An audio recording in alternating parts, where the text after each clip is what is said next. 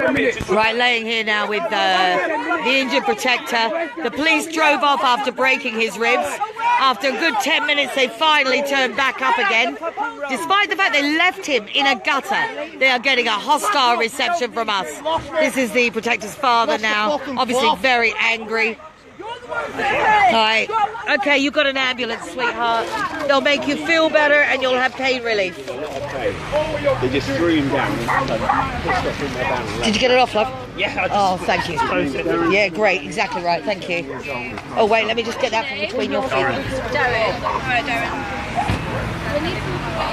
Police are not welcome at this moment. Sorry about starting.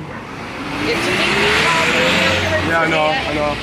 The ambulance is here now, and I'll stop filming because it'll be just, you know, give him his privacy, just so that you know that it took until, from when I sat down and said, Jesus, they've broken his ribs, that was when they had abandoned him in the gutter, the police, after sitting on him and kneeing his ribs, and then at that point, until I last did this film, we hadn't seen them come back.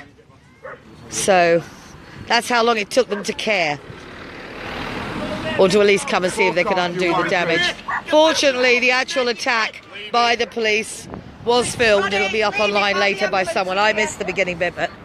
Right, going offline now.